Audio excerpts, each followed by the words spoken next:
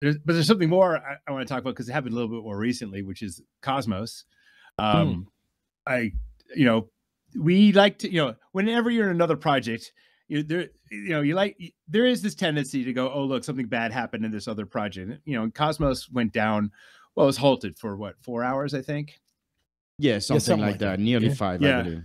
Yeah, and it's kind of funny to sit in glee a little bit, but there's two parts to it to me. I think it's important that we notice that it happened because it's a major blockchain, right? I think it's top 10, if not, it's close. Almost everybody's heard of Cosmos. It's a very well done chain. I think, like, the idea is, for me, it's the first one where they're kind of offloading all of the kind of the applications off of the main chain, which is one of my biggest problems with Ethereum and Polygon. I think doing it that way is bad, like, because when one is successful and the fees go up or the block times lengthen, then everybody suffers from it, even though you've got nothing to do with that project. I think Cosmos solved part of that problem by having their and Dot with their parent chains, Cosmos with their application chains. So it went down, and the application chains they continue going. But the issue is, funds are stuck on those application chains for those hours and couldn't move to another one because funds move through the main hub, right?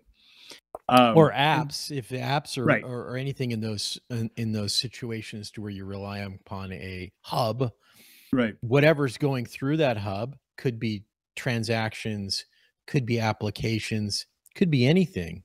4 hours is a long time to have something affect holistically everything. It really does.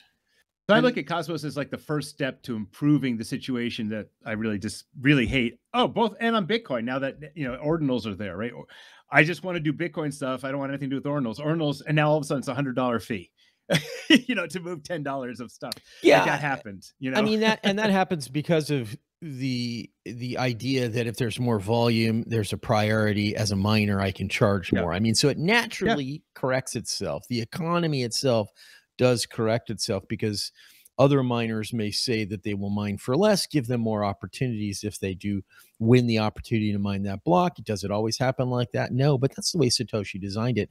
I agree that if you have a straw and you're trying to suck your milkshake through that straw, if I start putting French fries in there, it doesn't go very well.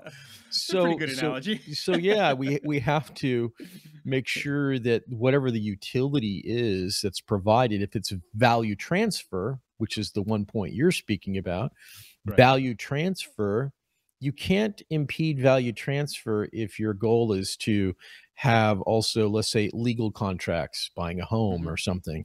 If all of a sudden everybody starts buying homes and putting those contracts online, which are then eventually stored at the local county or wherever they're going to do it, you don't want that action, or in the case of ordinals, Bitcoin, you don't want that action to then kill everyone that's doing value transfer, that they're just paying somebody for something. That doesn't make sense. Right.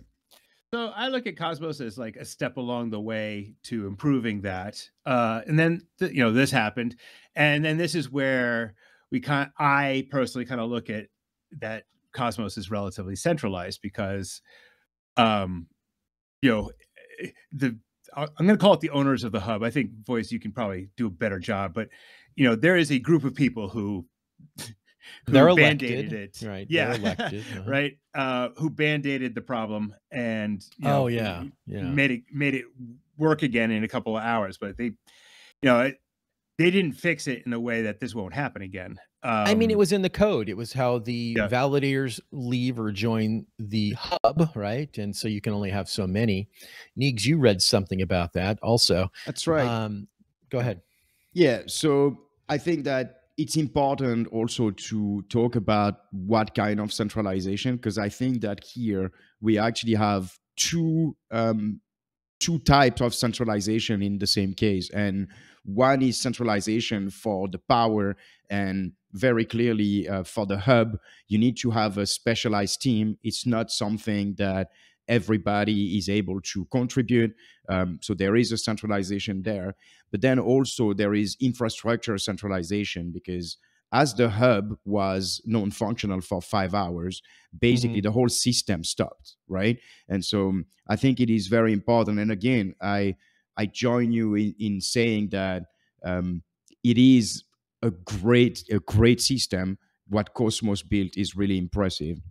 However, it does have some limitations, right? Like you can't just a lot of time you can't just get to the solution immediately, and you have to get intermediary technologies to keep moving forward. And I think that it is important to see where they're good, right? And it is also important to see where they have limitations. And here, those two situations where you have centralization is actually a major problem, because now that everything is going through the hub, then everything is locked. And this is actually something that we highlighted in our sidechain model as one of our biggest advantage, is being able to scale the whole ecosystem through sidechains, allow to basically avoid connecting everything and putting everything at risk when you deploy something. So here, I mean, the thing that happened is not something that is scary or very problematic. They pushed an update. It didn't go as they expected, and they had to push a patch quickly.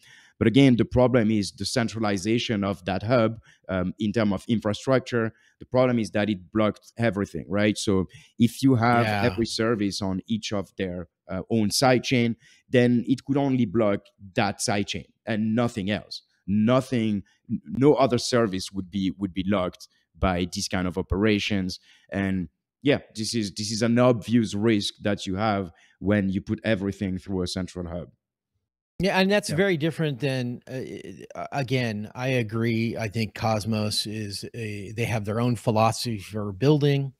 I think they put a lot of work into it. I think there is that, you don't want to be critical because you can see what kind of work has gone into it. And you both know I've worked for other networks that are interoperable. And so I have some biases that go along there. The point being is that the work, yes, but there is a consistent pooling together of resources.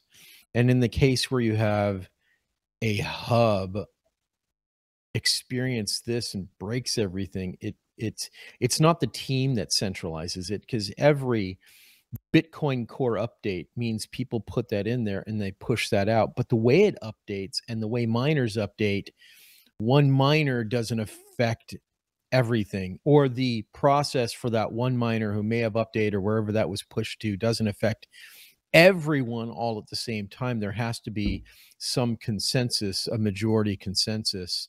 I think BIP9 is what they're using now before they do updates. But it really makes me feel a little bit uncomfortable. Doesn't mean that they're not a good blockchain. It's just not my preference. And I think that's where we come into helping blockchains like this, helping blockchains improve even more so their interoperability.